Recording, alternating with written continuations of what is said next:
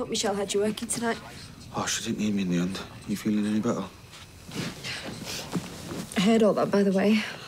What Kate was saying. Well, I don't take no notice of her. She was drunk. She was right. She's right.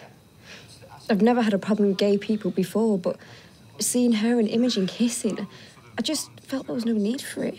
I think you're overthinking it. Maybe Mum and Dad's beliefs are more ingrained than I think. Hey. You are not homophobic. Kate's your mate. It's always weird seeing your mates going through it, no matter what they're into. All right? Come here.